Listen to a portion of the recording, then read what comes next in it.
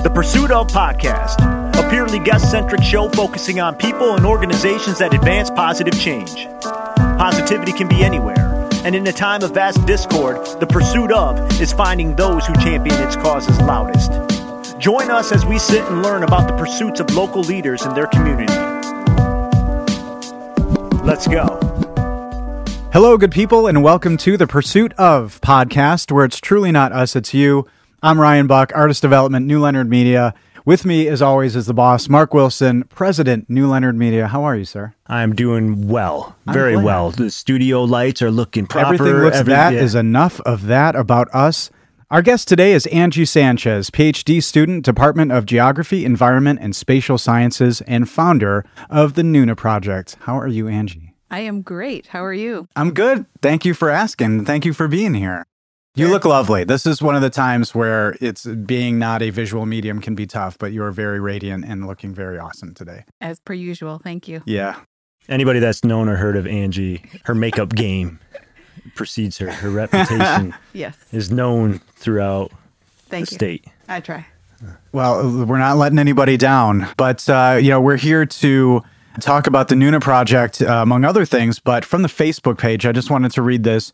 The Nooni Project is a grant funded by the Michigan Health and Endowment Fund that will work to increase breastfeeding rates in 6 Indigenous communities in Michigan by bringing the Indigenous Breastfeeding Counselor training program to each community.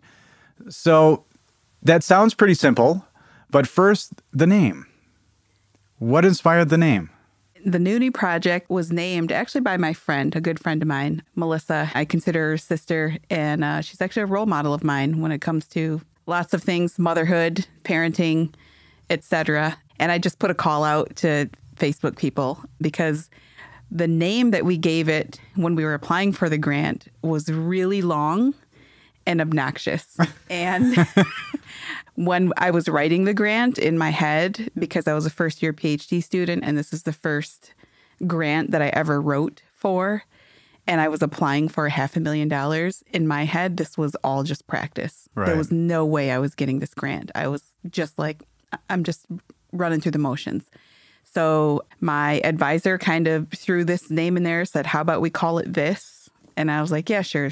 I signed off on it. And then we got it. And I was like, oh, no, I can't keep repeating this because it's really long and obnoxious. So I'm going to shorten it. So what you went with was still kind of long-ish? Yes. Okay. Because you couldn't change it. Like the application to the grant was already submitted. Wow. So in order to put this out to the people, like to put the project out there, I needed to have a name that stuck. And Nooni is a word in Ojibwe that describes the act of breastfeeding. Like, I don't think there's like an actual direct translation of it, but that's essentially what it means. It's the act of breastfeeding. Beautiful. So that's why I decided to go with it, because that represented it. I think it's quite appropriate. Yeah. So for our listeners, can we hear the grant title? To be perfectly honest, you have to write it down. I don't even remember what it is, but it's something along the lines of Michigan breastfeeding. It starts with Michigan, so it starts with an M. Yes, the Michigan Breastfeeding Initiative that embraces Native American culture. Rolls right off the tongue, doesn't it? Actually, that's not so bad, because I've participated in some research projects that were real doozies. It was a full paragraph for the title, Right. And normally there's like differences in outcomes between this many delineated men and women and Ryan's glasses and just words thrown in there to throw them in there. Well, Nooni is what you said and what the mission is. I think the name having cultural relevance is important. Yeah. But when you think about when you conceived of this through MSU and with your advisor, where are you now compared to where you thought you'd be? Where am I at in terms of like where we're at with the project? Correct. So we're in the very tail end of it. We had initially planned to do like 3 of the trainings in 2021 and then 2022. And then because of COVID and everything else, everything got pushed back. And the Indigenous Breastfeeding Counselor training program is the program that it's the training program that we are bringing to 6 different Indigenous communities in Michigan. And because of COVID, their schedule, they had to cancel all their previously scheduled events. So to get on their schedule, we had to wait till they got through everything that got canceled on their schedule first. Wow. And then we could get in. So we're doing all of our trainings basically right now. And the grant ends at the end of August or at the beginning of August. Okay. So we're basically smashing all these trainings in at the end Wow. of the grant. But we're getting it done and it's fine. So as it stands right now, how many are in the organization? It isn't just you pushing this all forward, or is it? For the grant, it's just my advisor and me working through Michigan State. But the grant itself is, I'm using the grant funds to pay for the Indigenous Breastfeeding Counselor training to come to 6 different Indigenous communities in Michigan. And I'm going to shorten that to IBC, just because that's a whole lot. Sure. The IBC training. This was developed by an Indigenous woman who's from Seattle, and it's an LLC that she started, and she wanted to center Indigenous knowledge, Indigenous families, Indigenous people, and Indigenous communities in teaching breastfeeding knowledge.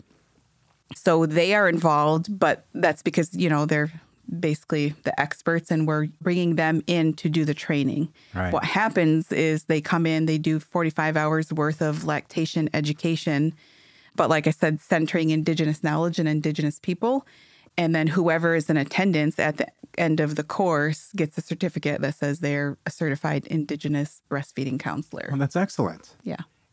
What I think is really interesting and what I think our listeners would really appreciate hearing is your advisor, Dr. Sue Grady, is your partner in this, as you mentioned.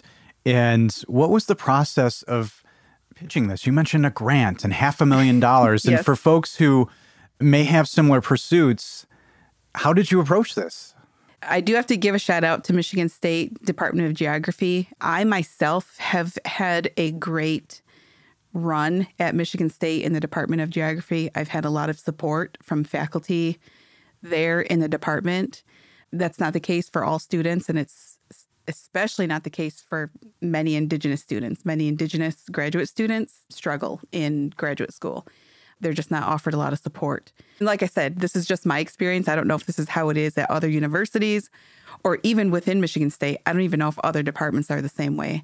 But the graduate students are constantly, I'm going to use the word bombarded, but it's in a good way, bombarded with opportunities. So between the department chair and other faculty members within the department, even other faculty outside of the department, and our graduate advisor within the department, they are constantly sending us emails and opportunities with fellowships, scholarships, work opportunities, research opportunities, grants, research funds, all these things. Wow. So It's on top of everything else you got to deal with. yeah. So we get all these emails, and this happened across our email one day. The department chair said, specifically called out to myself and Dr. Grady and said, hey, this looks like something that might be up your alley.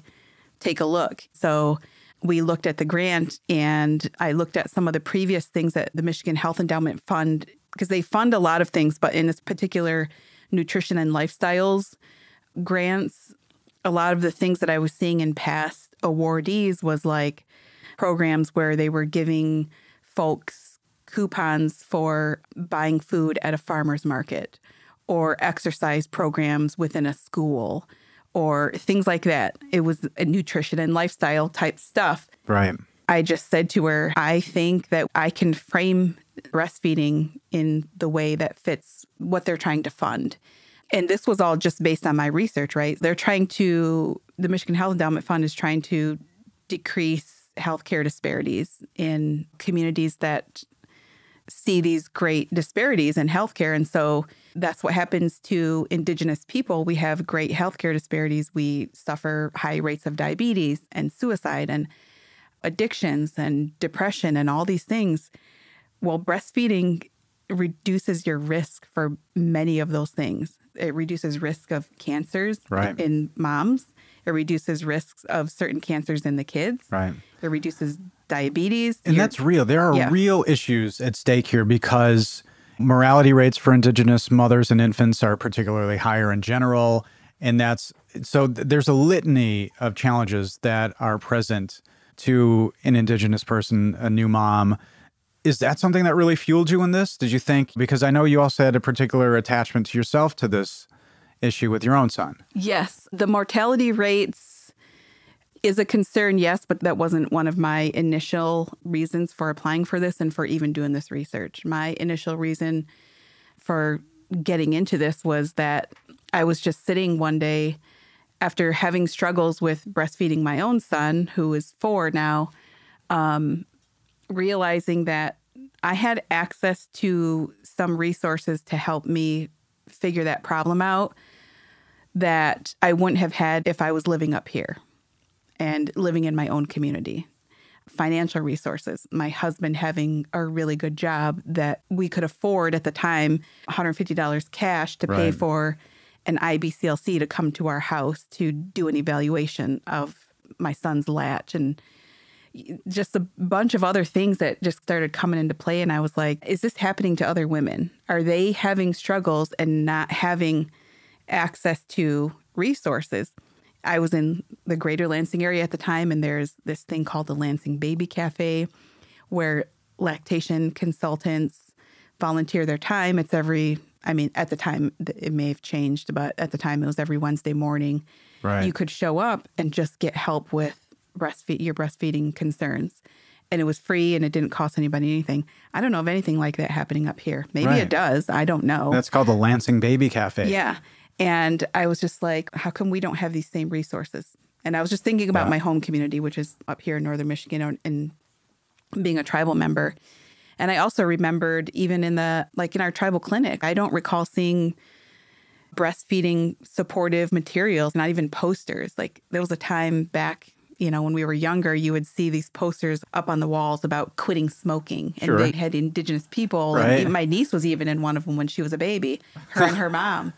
And I was a smoking ad? Yeah. Oh, she wasn't the one quitting smoking. Okay, gotcha. Yeah. Okay, just checking. I was like, why don't we have any of that? And even some of our own tribal healthcare workers don't promote breastfeeding. And what's the culture like? Are we promoting it in the workspace? Do we give moms time to pump? Do we give moms time to breastfeed? There's just all these questions started coming up. And it was a problem that I wanted to solve. But prior to doing this, I didn't have a health degree. My career had been spent in the business world and helping businesses make money. It was just very business oriented. It was not medical related whatsoever. Right. I knew I wanted to go back to school and I needed to figure out a way to get some type of health related degree in order to be able to do this kind of work. And this is just kind of where I landed, was in health and medical geography. Well, you mentioned your time with MSU. You have a BA in Communication, Arts and Sciences, an MBA in Business Administration, Management and Operations, and currently pursuing your PhD. Yes. That's a lot of years of continuing academic pursuit, excellence. So what was the end game early on when you started with that first degree? What was in your mind? What was inspiring you then? Oh, gosh. So that was a long time ago. And honestly, what was inspiring that was I am not going to live the life that I was brought up in. I'm going to provide a better life for myself and any possible future family that I might have. I had no interest in having a husband and a kid at the time, and I didn't for a really long time. Sure. But I thought if one day I might have a kid or kids and a husband, I'd like to not be living the life that I grew up in. So I used education as my way to get out of it. So it was the idea of opportunity. Yeah. It wasn't specifically one focus, and it wasn't going for this developed over time. I honestly had no interest in communications whatsoever. I was initially a math major because I thought I wanted to be a math teacher. And I went through the whole thing and That's realized... got to be a first, that anybody's at least admitted that on our podcast and probably in general that they wanted to be a math teacher. Yeah, I am like super good at math and teach and tutoring math. I'm very good at tutoring. That's why I was like, oh, well, I must be a teacher. Right. Well, tutoring and teaching math are two complete different things. So I figured that out, decided that wasn't for me. And I also was sick of Michigan State at the time. And one of my advisors was like, you have enough communications credits to graduate next month if you switch your major. And I was like, sweet, sign me up. So I just switched my major to communications real quick because I had taken a bunch of communications classes. Sure. They just seemed easy. Yeah. And it was about moving forward. Yeah. And gaining that. Yeah. And you mentioned your working career. Also very impressive. You've held elevated leadership positions with Grand Traverse Resort and Casinos, Grand Traverse Band of Ottawa and Chippewa Indians, Consumers Energy. And again, you mentioned that there may have been some gaps, but were there things with that corporate and some government experience that felt has helped you in this journey? For sure. Every single position that I've held, I've learned something greatly from that position. A lot of times it wasn't until after I left. Sometimes it happened while I was there. But each one of them pushed me to the next step and was somehow in some way probably a catalyst to moving on to the next thing. So, wow. And you've been quoted as saying you're a lifelong Spartan. What does that mean? I have been a fan of Michigan State since I was a kid, and I don't really know why. I'm, a first generation college graduate. And that wasn't a thing for us as a kid. Like, we weren't going to Michigan State games. Like, that's where a lot of people get hooked on schools that they like. Through sports and their parents, jubilation over. Yep, exactly. And I didn't have any of that. My aunt went to Michigan State when I was a teenager, and I came and visited her a couple times, but I don't know where it came from. I just got obsessed with Michigan State and knew that's where I wanted to go to school, and that's what incredible. We did. You drew on some of your experience with your own son, and in your particular case, there was also a physical condition that was mentioned. How often, when you were trying to frame this, were you having to factor in those kind of things, whether there are physical challenges when you're trying to help as many people as possible? Physical challenges in breastfeeding is just one of many issues that come up that are kind of decrease breastfeeding rates or that cause people to quit breastfeeding before they're ready to quit. It's one. In our particular instance, it was a tongue tie. There are things called tongue ties and lip ties. Most people don't even know about them or have ever even heard of them. And even if their child had them or if you had them. Right. And that requires a dental fix. Yes. It's either a pediatric dentist with experience in it or an ENT. And they both have to be regularly practicing in assessing for those and releasing them. You can't just go to any pediatric dentist. And if I can ask, how in general expensive is something like this when families are looking at these things? So we used a pediatric dentist somewhere in the greater Detroit area, and I had to pay out of pocket because it wasn't covered by my insurance. So again, that's another access thing. My husband was able to say, yes, and I think at the time we paid $600 to have his tongue tie released. It was literally a 30-second procedure. Like, they opened up his mouth, lasered it, and within 30 seconds. Part of you thinking, if I had the right tools at home, I probably could have pulled this off, but no. I mean, some midwives do it at home, but with scissors, right? Oh, because the release is either done with scissors or with a laser. So, and they don't numb the babies. So just get right in. Because that shot's going to hurt just as much as the clipping is. So might as well. Just do it. Looking at your own journey, how important to you and to the work was it that you became yourself an Indigenous breastfeeding counselor in 2019? Was that critical to this journey, or? It was critical to the journey in terms of, so when I was coming to Michigan State or coming to the point of I want to go back to school and figure out a solution to this problem, I wanted to use my business background to bridge the gap between the people that have the resources or the money to the people that need it. It was actually pretty critical to the whole thing.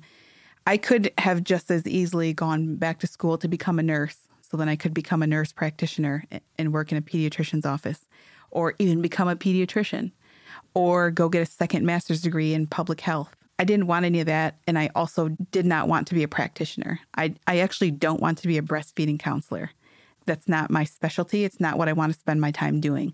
I want to use my business background to make access easy for Indigenous people. How can I advocate for the things that they need if I don't know what it is that the Indigenous breastfeeding counselor needs? So I did the training for the purpose of, one, learning, and two, just learning about breastfeeding in general, but also learning about what communities need in order to support breastfeeding in their communities. And that's why I did the training. I do counsel women because people come to me all the time asking for advice, and I have no problem giving it to them. I'm saying that's not the work that I want to do. There are some women who this is the work that they want to do, and that is all that they do, and that's great, and that's perfect for them. What I wanted to do is be the business person for them, connecting them to the people that need their help, but getting them paid and getting them the resources they need in order to do their work. Absolutely. The hustle. Yeah. The real hustle. Yes. You mentioned in general workplace and workplaces potentially, and you didn't say this, but I'm just extrapolating on the thought of workplaces having comfortable place for women to breastfeed and things like that. Are you finding that the conversation is still, because it's a difficult conversation, right? In a workplace in general, even saying the word breastfeeding, it's a hot topic. You have celebrities on TV with their opinions on it. Are you finding the conversation about it now is a little bit more open regardless, as opposed to, let's say, 5 to 6 years ago? I would say that it's probably a little bit more open in my world because I'm immersed in it. That's all I see. So I'm not ever in spaces where breastfeeding is not a big thing. But I'll give an example. I'm in some of the Facebook breastfeeding groups that are like national groups where breastfeeding people come in there to get advice and whatnot. And I follow them solely for the purposes of keeping my eye what's going on in the world and learning about other conditions or other problems that people have with breastfeeding. So in those groups, you'll see every now and then somebody will post, I really want to go to the restaurant, but I have my baby and I'm afraid to breastfeed while I'm in the restaurant because I'm afraid what my family's going to say or what the restaurant is going to say. So those things still happen. And I'm sure if I'm not, like I said, I'm immersed in a very pro breastfeeding world. So I don't see that as often, but I'm sure that it's still out there. But also, yes, I still think the conversations now compared to 5 years ago are probably a lot more open and a bit of a better place, but still a long way to go. Yeah. From a 2021 Record Eagle article, it stated, and I found this really fascinating, that, quote, Indigenous mothers and babies statistically represent one of the lowest exclusive breastfeeding rates at 6 months of age of any race or ethnicity in the nation. Can you explain why that's important? Yes. So it's important because we have great, and when I say we, I'm talking about Indigenous people, we have great initiation rates. So most of us, after we have babies, will try. Like we'll be trying to breastfeed. The problem is that within the first day, from day 1 to about day 14, somewhere in between there, we quit. And it's because we're not having... Is that just statistically what you found? Yes. Okay. And 2 weeks. 2 weeks. And so it's critical those first 2 weeks that mothers and breastfeeding and chest feeding people are getting the support that they need during those first day 1 to day 14. The problem is we don't necessarily have people giving us the right support. And so the data that I pulled that from was This healthy is the people. acronym episode. This is a tough one. But you can see what folks like Angie have to deal with in their lives in these pursuits. So it's healthy people. So healthypeople.gov has these 5-year increments of goals that they want for people in the United States to reach. And so I was looking at 2015 data and what the goals were. And that's where I saw the disparity. I saw Indigenous people initiating breastfeeding, but then by 3 months, we dropped significantly, whereas other groups of people, white, Asian, Latin people, are higher. They still decrease. Everybody decreases. Right. But our rate decreases at a much faster rate than other groups. Right. And the World Health Organization and other outside of the United States groups push breastfeeding for a minimum of 2 years. Here in the United States, they say 6 months to a year. And so we're trying to get Indigenous people to be exclusively breastfeeding up until at least that 6-month mark. And it's important for so many reasons that would take another hour of talking, but just the health benefits of exclusively breastfeeding our babies for 6 months But the gist of it is it comes down to healing us and not just like from physical stuff. It's Right. the bonding and attachment that happens between a mom and a baby. And for me, it was just a first step in healing all the things that we as Indigenous people are suffering from, generational trauma that we're dealing with. This is one way of healing some of those things for us. Absolutely. In that same article, it also mentions that only 25% of mothers overall reach the goal of exclusively feeding from mom for the first 6 months. So is a national conversation about this even good for what Indigenous families are going through? It can be, yes. But again, the focus nationally oftentimes excludes Indigenous people and Black people, and our rates are the worst.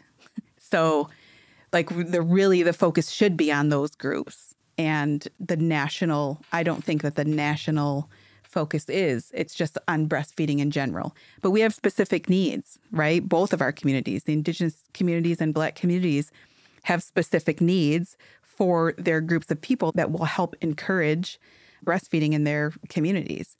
And that is why, one of the reasons why Cammie started the Indigenous Breastfeeding Council training, because she was like, we need to address specific needs that Indigenous people have that you won't get from just your average IBCLC training Right. or whatever other lactation trainings are out there. So you're an inspiring person. It's and just because I've known you before, we've sat down here in many of these interviews. I'm meeting somebody for the first time, but you are very inspiring. Was there somebody along the way, along your journey, that inspired you to do what you've done and take the risks that you've taken?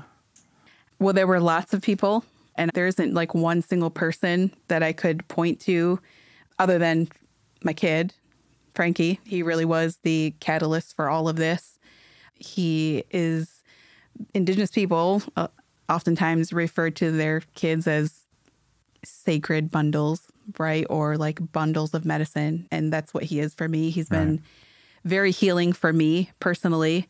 He has been for sure my biggest idol even, right? Like I'm trying to make a better world for him. And in order to do that, I have to be a better person and I have to be a better mom. And so I have to learn and unlearn some of the things that I learned growing up about parenting and about even being a friend to people. I have to unlearn some of those things and learn new, healthier things. But then just I have role models that are my friends who are the mothers, right? Like I take things from them. Everybody, even my own grandfather, they're just people who I've learned good things from, and then I take and learn from them the things that I need to learn. And while they might not be overall like a perfect role model, you can always learn something from somebody. Right. So I take little bits and pieces from pretty much everybody I come in contact with. Well, how wonderful, because to have had so many people that you actively took inspiration from, and I'm guessing you weren't passive in this, so you engaged. But when you think about all those people and how they may have helped you, can you think back to one piece of advice you got along the way that at the time sounded insane, but now made all the sense or makes all the sense in the world? Oh, gosh. No. There is like lots of small pieces of advice that people have given me, and they all relate to different things. One in particular that happened with breastfeeding, since we're talking about the project, because I can give you some other quotes, is, well, two very vital things happened early on in my breastfeeding. And one was to not quit on your worst day. So a lot of moms will quit when it's the absolute worst, like this hurts or I'm hurting or all these things are happening. So that was one, is to not quit on your worst day. And the other, this was actually probably more impactful for me, was something along the lines of, breastfeeding is natural, right? It's very natural as breathing is. The problem is that it doesn't come as second nature to us. It's a learned thing. We have to learn about it. Some moms don't have that problem. They can just pop the baby right on and they never have an issue. But for a lot of us, that's not the case. And so that's not the technical term, right? Popping the baby on. That's what we say a lot. You heard it here, folks. I Could don't that be use, a T-shirt? Yes, I don't use technical terms Popping a lot. off at the mouth. Yeah. So Wow. that was It can be easier for some, but for others, and you mentioned there could be pain involved. There are more challenges that these women are dealing with than probably anybody could know. Yep. And a lot of them, and I'm just totally making this number up, but it's a number that lives in my head, so I'm going to keep it. 80% of breastfeeding issues are all up in the mind of the mom. You literally just need to talk somebody through an issue that they're having. How often do you think, and maybe it's a scary thought to think about, because of this being a sensitive issue, how many Indigenous women are having a challenge and they just are ashamed to say anything? They don't have support around them. What's the way to get to that person to say it's okay to say, I'm struggling with this? So, I might be biased, but I feel like with Indigenous women that we don't have those shame feelings. We have I don't know who to go to for help. So they just quit because they don't have anybody to reach out to. You know, a lot of us were not breastfed and we didn't grow up around breastfeeding people. Whereas in other cultures, and especially around the world, that's the normal thing. So babies grow up seeing their siblings being breastfed, seeing other people breastfeeding out in public, because it's not a thing outside of this country.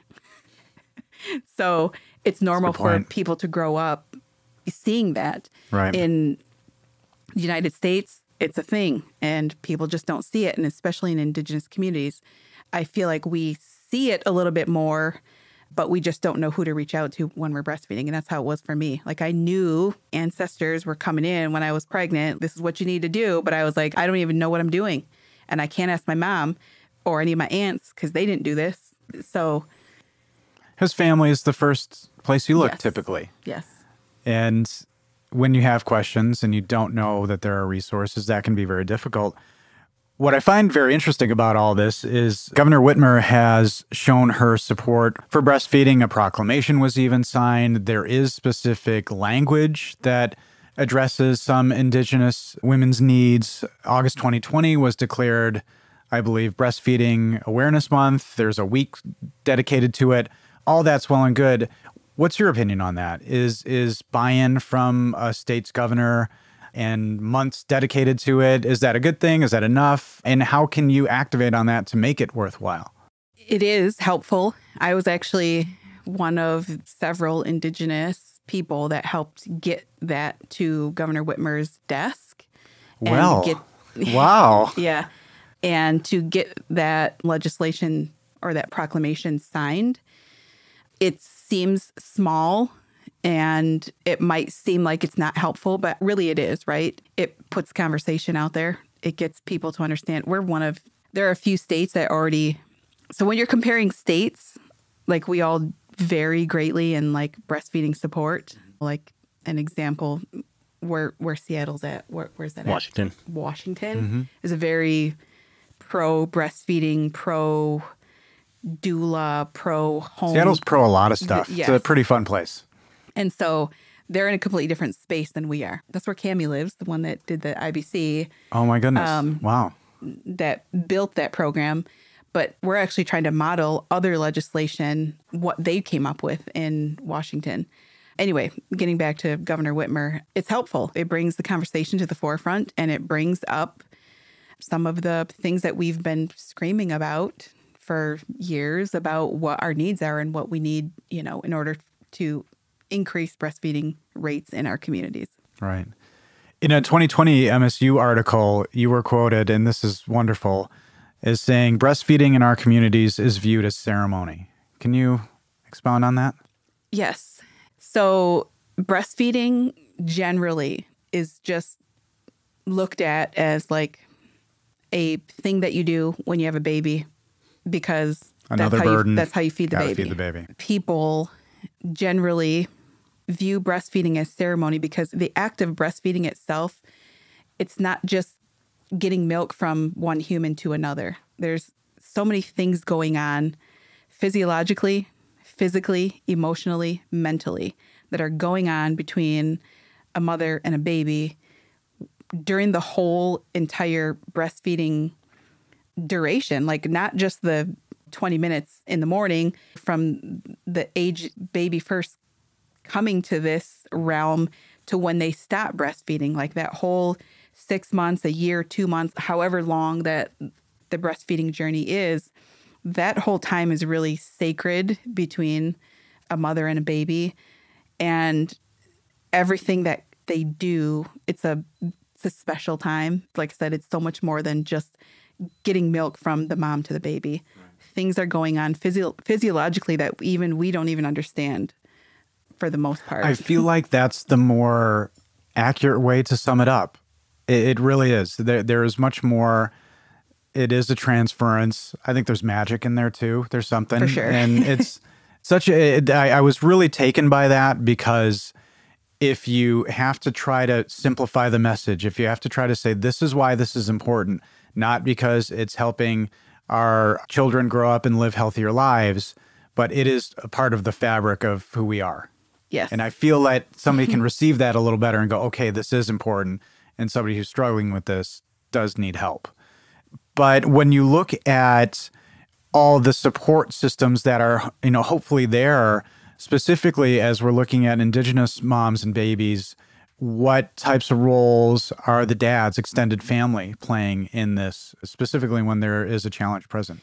In Indigenous communities, this is not like cited research. This is just my own perspective when I'm out in the world, because I spend time in Indigenous communities, not just doing this. But in Indigenous communities, there's so many more people involved in breastfeeding than just the mom and the baby.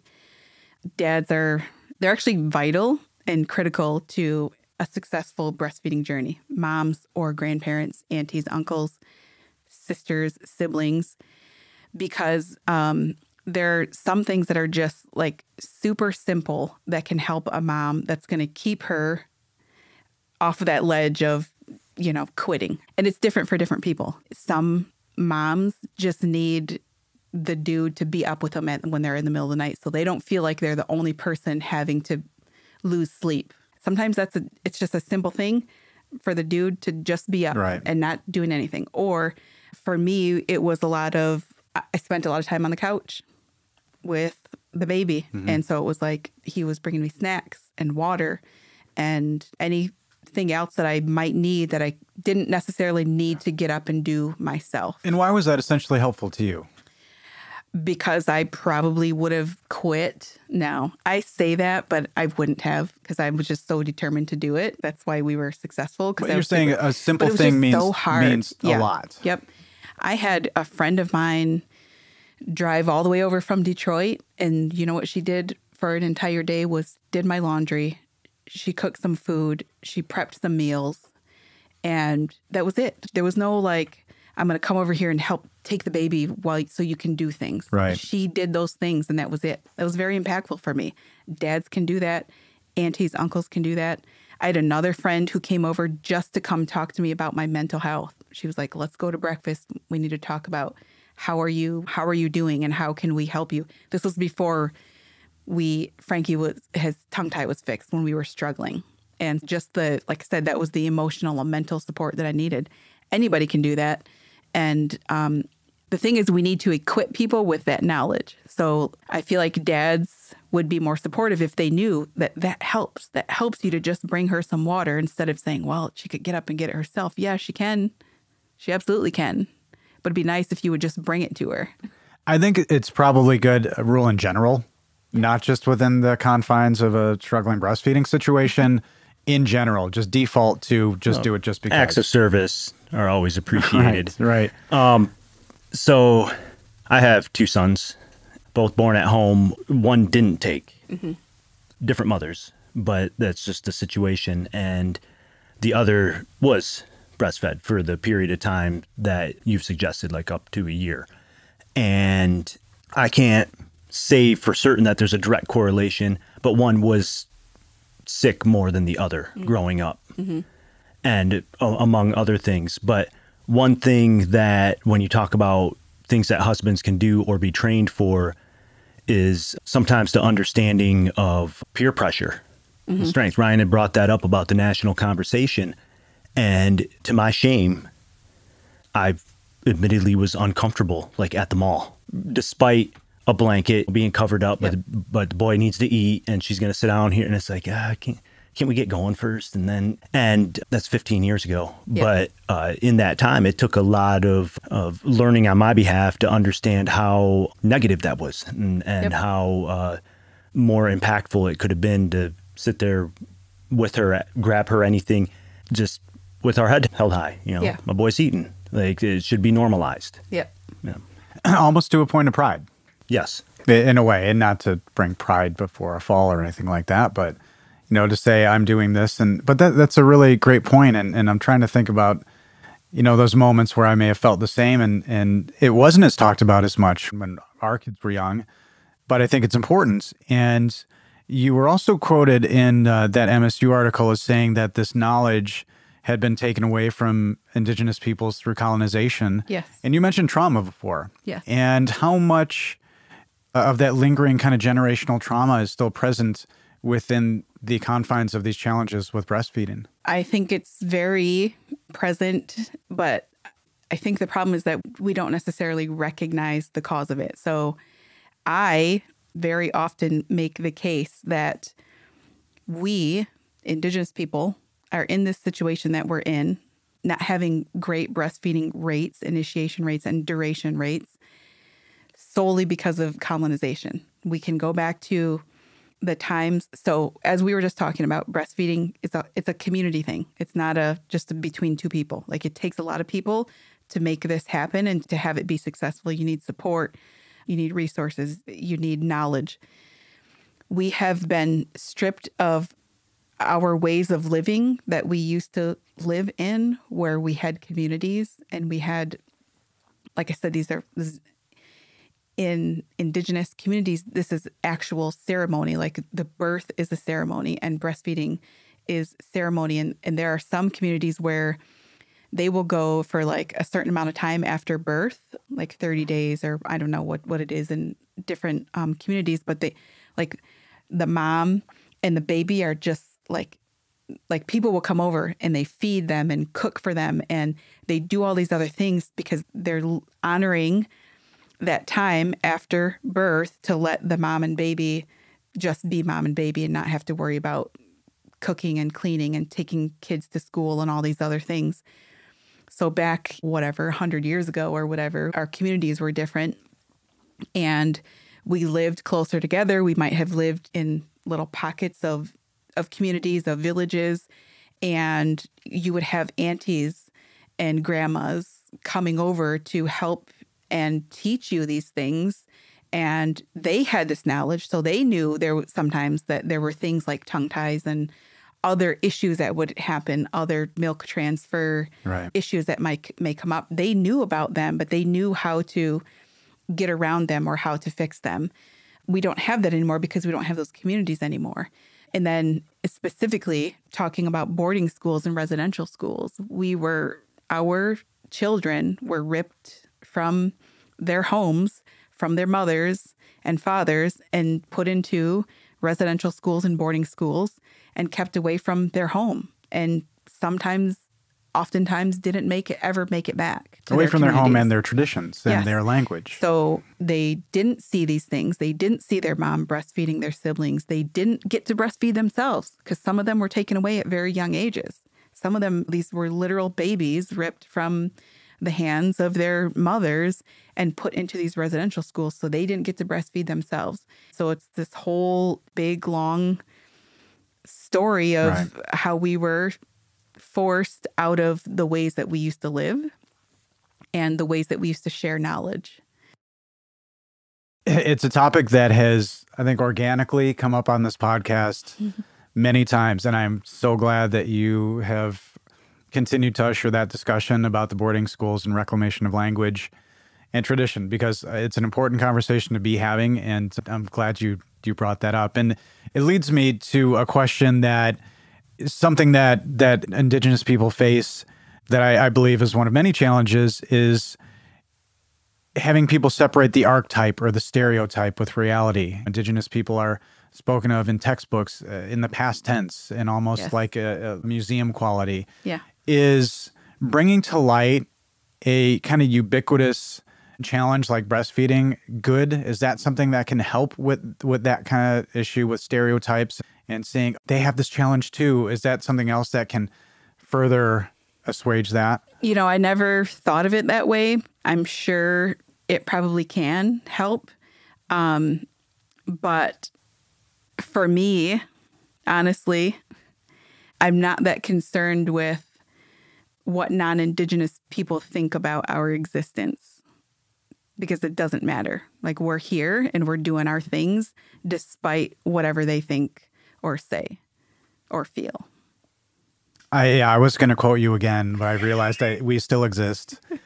It really, again, your words really do pop off the page, and it's very apparent that you have so much passion, and being able to articulate something like this and take this singular challenge to elevate it and bring resources to folks who are really struggling is amazing.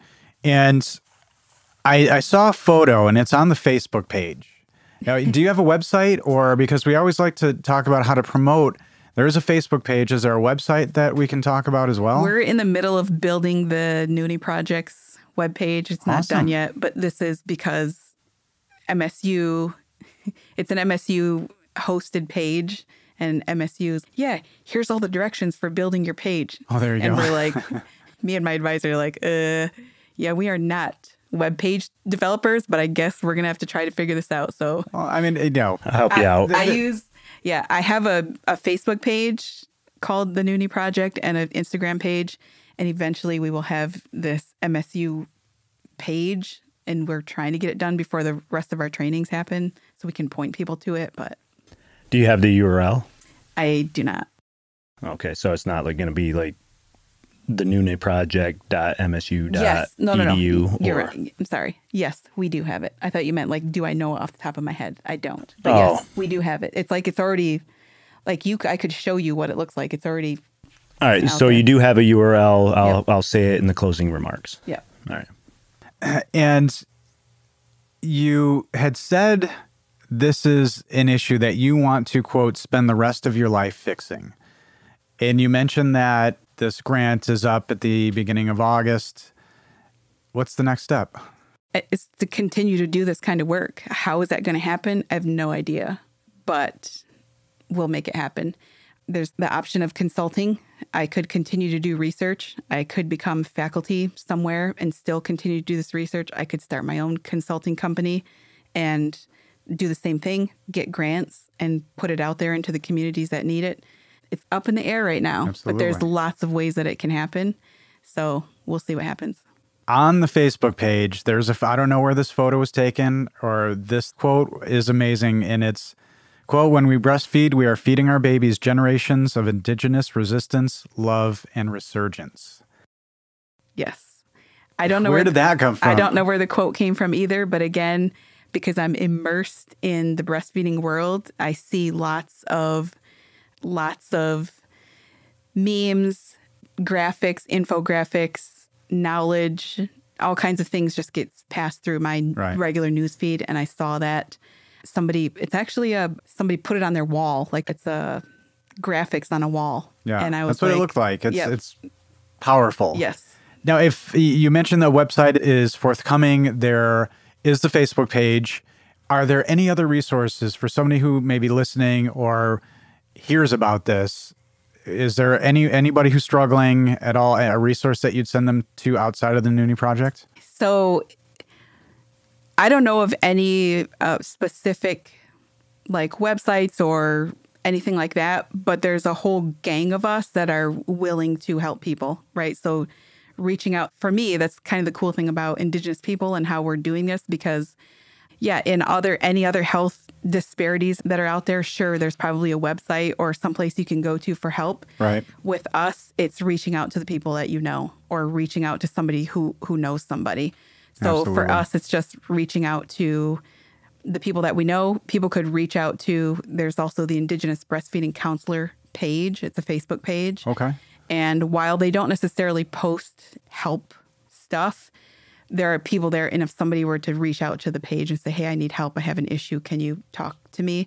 They would contact the person back and try to help them with their whatever they're struggling with. Amazing. Well, Angie, thank you so much for your pursuits, and to all of those who pursue along with you, ensuring Indigenous mothers and families receive the training, support, and resources they need to feed their babies and reconnect with tradition. It's been a lot of fun talking to you. Thank you so much for this. And to our listeners, thank you so much for listening, and thank you for pursuing the positive.